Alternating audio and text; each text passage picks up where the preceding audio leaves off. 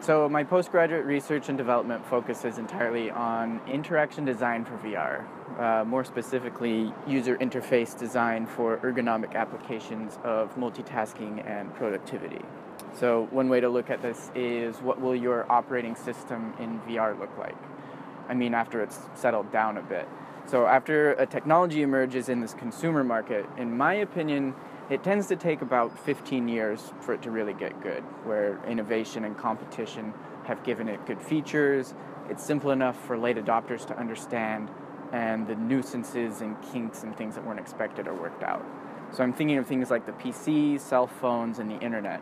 And that may be sped up by now with the information age. It's just a way to establish a paradigm.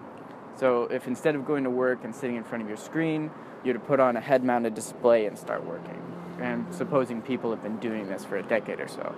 So then what would you see and how would you interact with it? So user interface, experience design, product design, all that sort of stuff.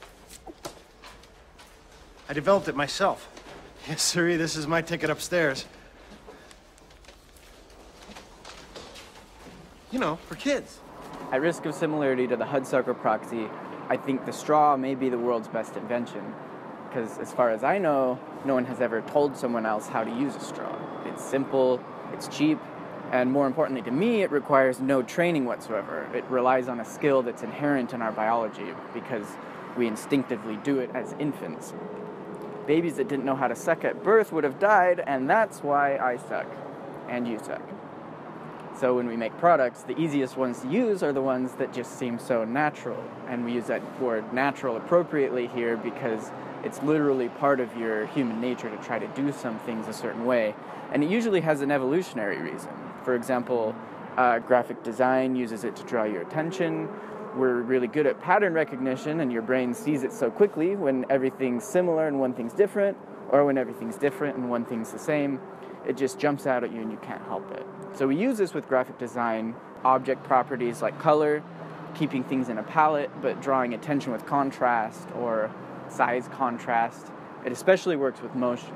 Having your attention drawn to something moving was necessary for survival, whether you were hunting something or needing to survive being hunted yourself. Motion design and motion graphics are my personal favorite, but interaction design has the additional challenge of getting someone to interact with that content. Again, you try to do this with as little training as possible. Some inventions in the last few decades would be things like drag and drop, the blue hyperlink, the iPod click wheel, or pinch to zoom.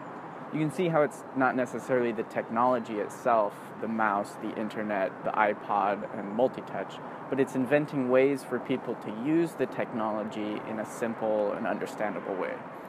So we'll be using things that people are familiar with, but we can add new ones with VR. What we add, we want it to be so intuitive that people will be able to guess how to use it and be right. We want it to be as compulsory as you yawning after someone else yawns. There's some new things to try out here that may or may not work. For example, you can now draw attention to the side with contrast and motion cues.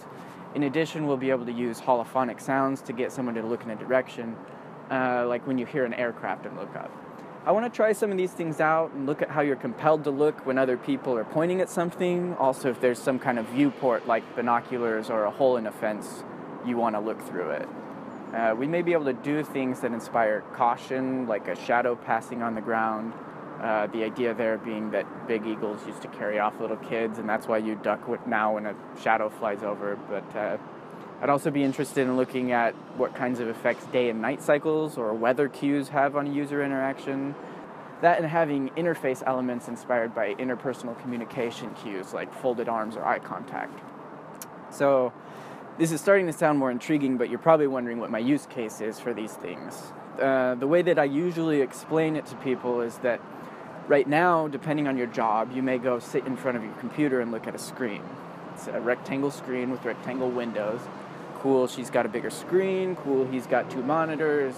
Now, if instead you were to go to work and put on a VR headset or head-mounted display, HMD, now it doesn't look like a screen in front of you. It's everything around you. So if you're working in Photoshop before, you can make your Photoshop window the size of a billboard, and maybe your windows don't have to be rectangular.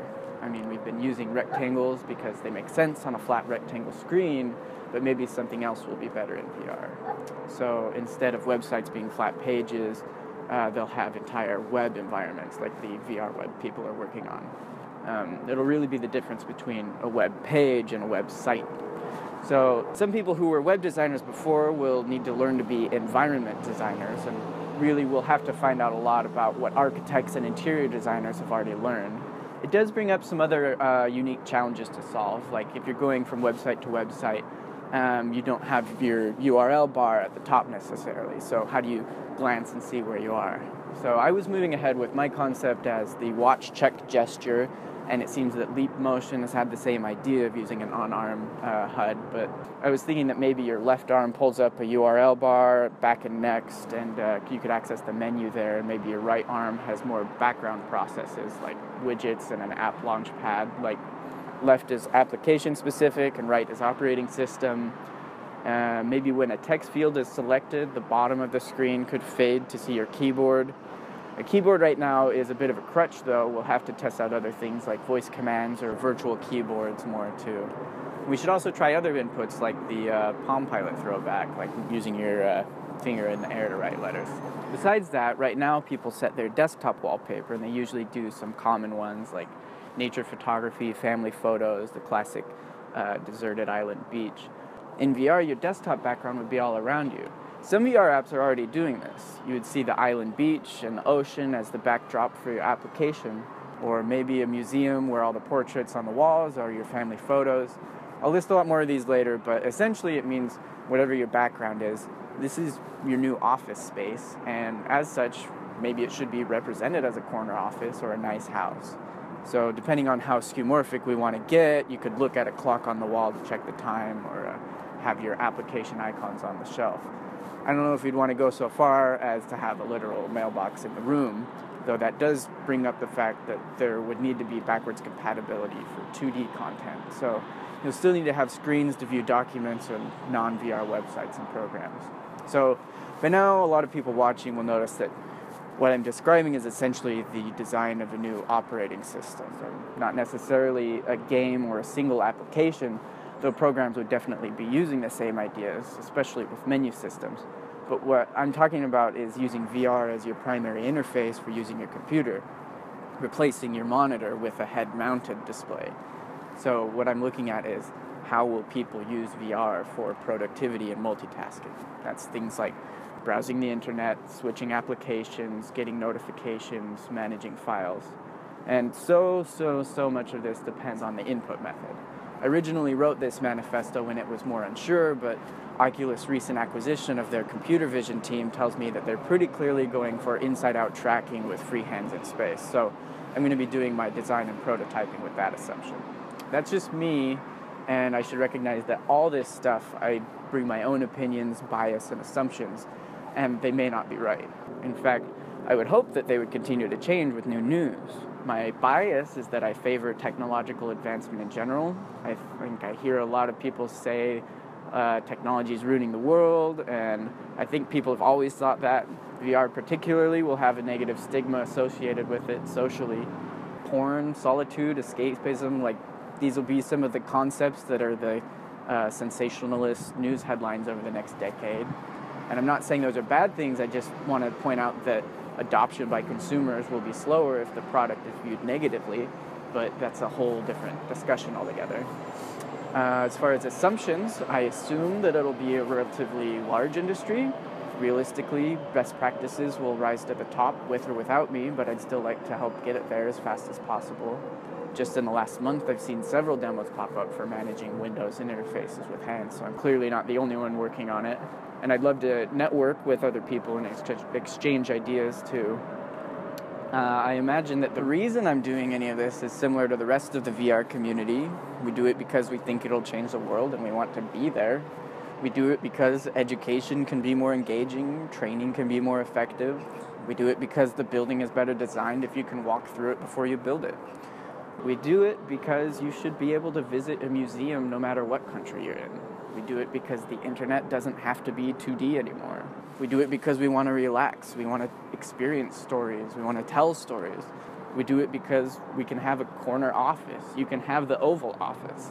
Your workspace can be an evil villain's lair, a SpaceX cockpit, the NASA control room, a desk in the Alps, the Golden Gate Bridge, a nebula, your own spaceship, your luxury vehicle garage, a coral reef, a Zen garden, a library study, a Renaissance mansion, Columbia, Hyrule, the Batcave, Cerebro, the Nebuchadnezzar, Wonderland, an ice castle, the Fortress of Solitude, the Enterprise, Tron, the Iron Throne, Dumbledore's office, Sauron's tower, the Death Star, the Jurassic Park control room. Say the magic word. Your office can be a brush painting, Starry Night, Escher, Dali, or just abstract something, anything.